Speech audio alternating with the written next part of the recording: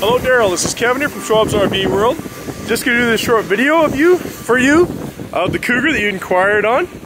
As you can see, it's in really good shape. We're just getting it right into the storage in the front here. And you can see you got the landing legs, controls, as well as the docking lights. Lots of storage in the front. Yeah.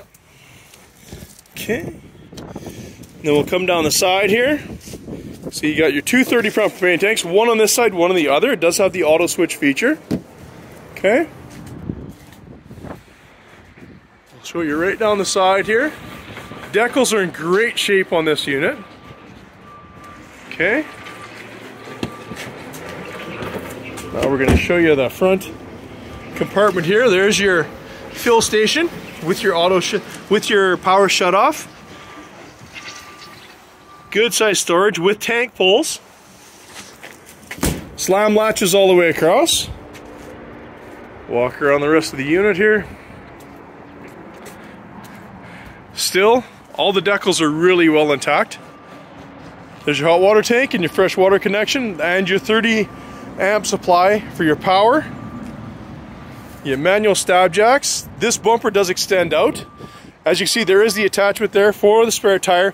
It came with the spare tire inside the compartment. We just haven't had a chance to put it on yet. It's in really good shape all the way down the side. You do have the outdoor kitchen in this one too. So you got a nice little fridge there. And you got the basin and 2-burner grill. Now we'll just head along the side here. Take a look at the storage from this side now. There you go. With slam latches. Now we'll head on inside. There's that spare tire I was talking about. So your little storage, your indoor-outdoor stereo system, nice TV in the front. Beautiful finishes in this unit. It is a Cougar. Cougars are known for their style and their quality. Big U-shaped dinette there. That was a trifold couch. Bunk rooms back there. More storage. Fridge.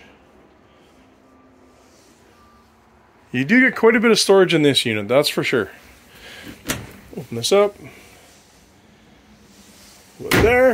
A little more up top. Then we'll walk into the bunk room here. So you do have a spot for a TV. And your closet there for anybody's clothing. And then we'll work around this side. It's pretty tight in here, so I can't quite get a really good angle on it here. But there's your first bunk, and then your second bunk.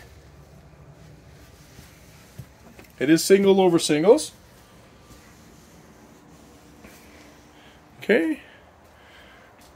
There's all of your other controls right there for your slides and your lights and your hot water tank.